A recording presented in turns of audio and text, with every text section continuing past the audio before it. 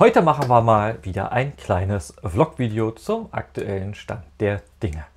Hallo und herzlich willkommen zurück auf meinem Kanal. Ich glaube, jeder hat am Samstag mitbekommen, wie ich mit dem Wolfram zusammen so ein bisschen Larifari gemacht habe. Ja, das waren doch dann 4,5 Stunden. Wir haben über Gott und die Welt gesprochen. Aber ja, das muss auch mal sein. Mal gucken, ob wir da in Zukunft vielleicht noch ein bisschen was Produktiveres hinkriegen, als nur zusammen über alles Mögliche zu reden, nur nicht über Drucker. War aber vielleicht auch mal für den einen oder anderen interessant, denn wir haben ja auch im Hintergrund gesehen eine ganze Menge an Informationen auch mal von uns so preisgegeben, was so rundherum läuft. Ja, aktuell steht noch eine ganze Menge bei mir auf der Liste drauf, was wir alles so machen wollen und was ich auch mit euch machen möchte.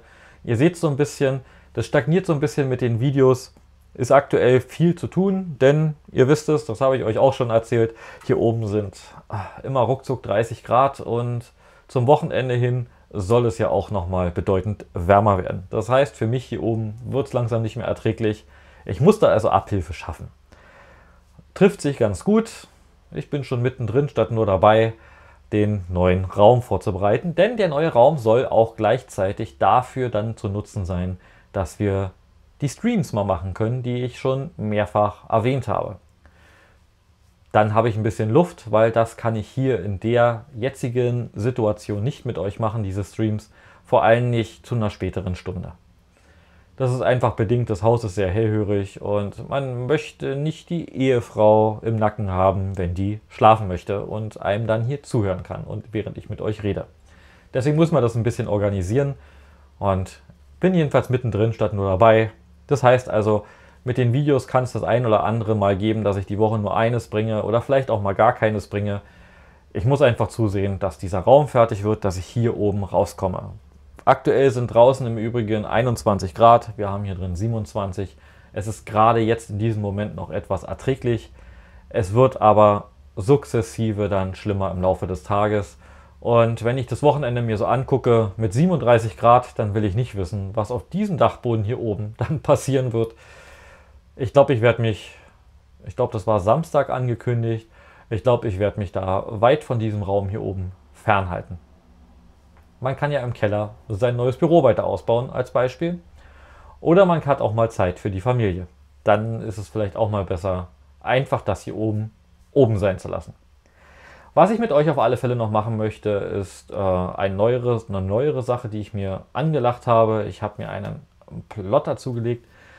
Da möchte ich mit euch mal noch einsteigen. Vielleicht hat der ein oder andere dann da auch schon noch mal ein paar Tipps, auch für mich. Ein bisschen rumgespielt habe ich mit dem Plotter schon. Und ja, da werden wir mal ein Video drüber machen. Vielleicht hat der ein oder andere da, wie gesagt, auch Interesse.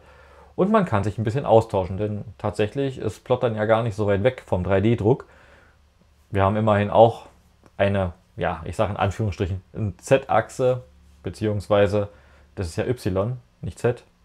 Naja, Z ist ja eigentlich nur der Schneidkopf, der hoch und runter fährt, aber wir haben eine Y-Achse, die das vor und zurückzieht und die X-Achse zum Schneiden.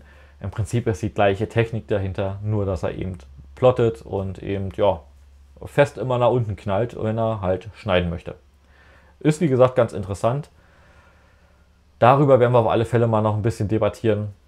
Für mich ist das Thema jedenfalls ein schöner Zeitvertreib und gerade wenn ich mir so überlege, dass ja so eine geplotteten Folien, gerade wenn ich halt einen Drucker mache und möchte den so ein bisschen customizen, wenn ich mir überlege, dass da so eine Folie mal schnell 60, 70, 80 Euro kostet pro Stück, ja, dann brauche ich glaube ich nicht lange rechnen. Dann habe ich spätestens bei der 4., 5. oder 6. Folie schon einen sehr günstigen Drucker samt dem Verbrauchsmaterial, was ich so drumherum brauche, inklusive Einlernphase, auf alle Fälle raus.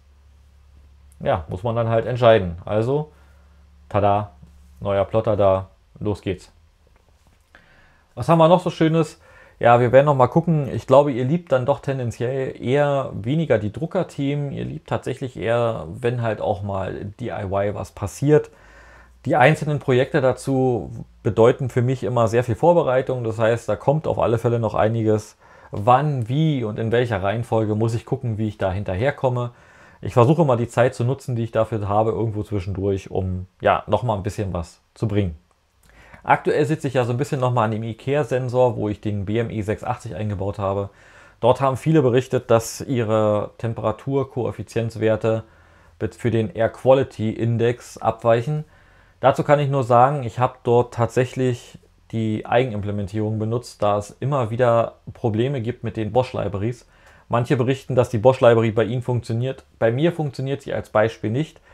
Ich bin dabei zu analysieren, wo der Mittelweg dazwischen ist, warum dann zum Beispiel der Air Quality Index bei einigen Personen irgendwie total neben die Spur rutscht.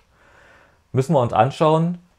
Bin ich wie gesagt dran und ich werde dann entsprechend dort die Software auch nochmal updaten, damit ihr dann ordnungsgemäß damit euren BME 680 arbeiten könnt. Das lasse ich so nicht auf mich sitzen. Und wir werden natürlich auch rund um diesen Air Quality Index beziehungsweise um diesen Winddichtring-Sensor werde ich auch noch das ein oder andere Projekt starten. Da ist auch eine ganze Menge in Vorbereitung. Aber wie gesagt, solche Projekte brauchen immer so ein bisschen Vorlaufzeit. Ich sitze da teilweise wirklich lange dran, damit es auch alles Hand und Fuß hat. Und wenn ich das euch dann präsentiere, seht ihr dann vielleicht mal Auszüge davon. Also mit Auszügen meine ich so aus der Zeit, wie ich das nach und nach hochgezogen habe. Aber ich will das in einem Video verpacken. Ich könnte das auch jetzt in 3 Monaten in mehrere Videos reinpacken, weil ich dann halt auch einfach mal eine Platine bestellen muss, weil ich einfach mal Bauteile bestellen muss. Und weil ich dann vielleicht nicht das richtige Werkzeug habe, was ich dann auch erst erstellen muss, da werden wir auch noch drauf kommen. Das muss ja nicht alles dann immer in x Videos passieren. Ich versuche euch das dann da kompakt zu halten. Und weil ihr ja auch tendenziell, das sehe ich ja auch an meinen Videos, eher mögt, wenn man das mal irgendwie so ein bisschen kompakter alles hat. Manchmal fehlt vielleicht auch die eine oder andere Information, die geht vielleicht verloren. Das versuche ich euch dann in den Kommentaren entsprechend nachzureichen, beziehungsweise euch darauf zu antworten, falls ihr da Fragen habt. Da gebe ich mir jedenfalls größte Mühe, euch da irgendwie immer zeitnah eine Antwort zu geben, auch wenn es mir leider nicht Gottes immer gelingt. Aber ich gebe mir Mühe. Ja, was haben wir sonst noch so Schönes? Ja, wir haben noch, wie gesagt, so einzelne kleine Projekte, die noch kommen. Und wie gesagt, alle diese kleinen Projekte, worüber ich eigentlich nur ein Video machen will, sind halt in der Vorbereitungsphase eher in Wochen einzuordnen. Denn ihr wisst, wie es ist. Das Leben, das spielt halt manchmal, wie es ist. Gerade jetzt ist Sommerzeit. Ich glaube, jeder von euch ist, glaube ich, auch ein bisschen draußen unterwegs. Ja, und Sommerzeit heißt Gartenzeit, ne? Da muss man auch mal das ein oder andere tun. Ja, ansonsten, ich habe viele Vorschläge von euch gekriegt, da danke ich euch auch, was man noch so machen kann, was man anbringen kann. Wir werden auf alle Fälle das Thema mit der Alternative zum Raspberry Pi noch fortführen. Ihr habt es gesehen, das Video, was ich letzte Woche gebracht habe. Da ging es darum, das war Versuch 1 und natürlich gibt es dann nicht nur mehr, sondern es gibt auch Versuch 2 und Versuch 3. Vielleicht auch noch 4, mal schauen.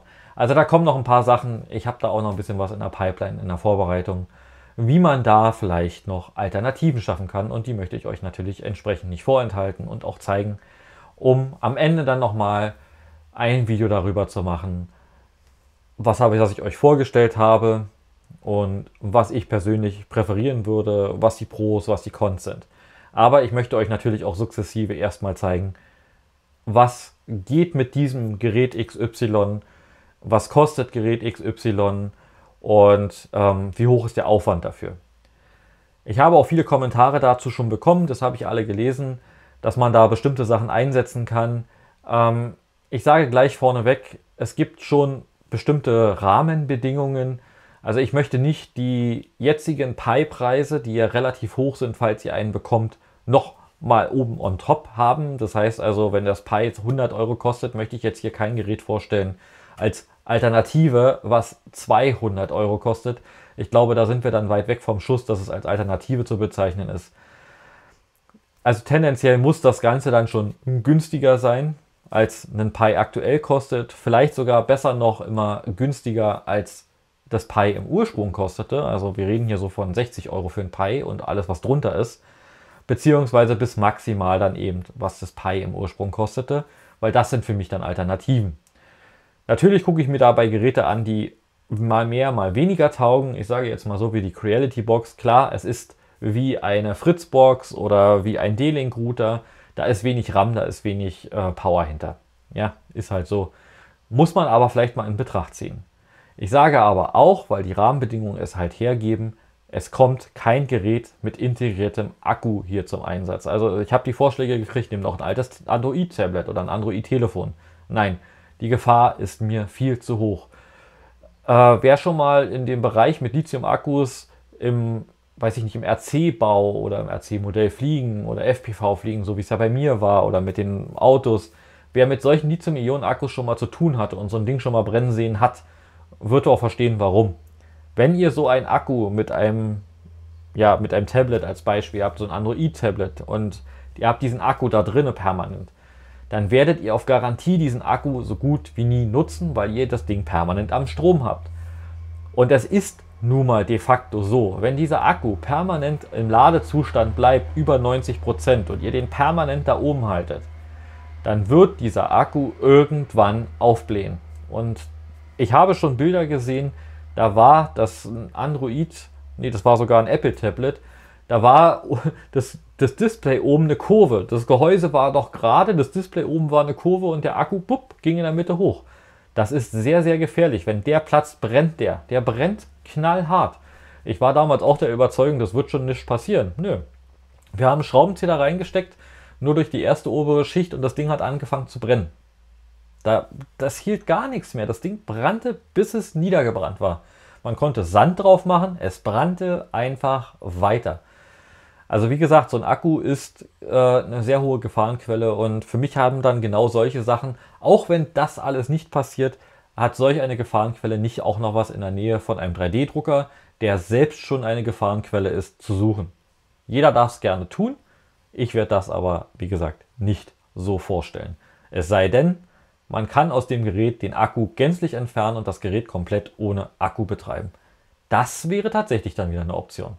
Aber das ist ja bei den heutigen Geräten fast nirgends mehr der Fall, denn wir haben ja leider Gottes die Wegwerfgesellschaft, die alle Akkus implementiert. Jetzt habe ich über das Thema relativ viel gesprochen. Ja, wie gesagt, ich danke euch für die Anregungen, für die Kritik. Ich bin da extrem glücklich. Macht weiter so. Ich freue mich. Bis zum nächsten Mal. Bleibt gesund. Ciao.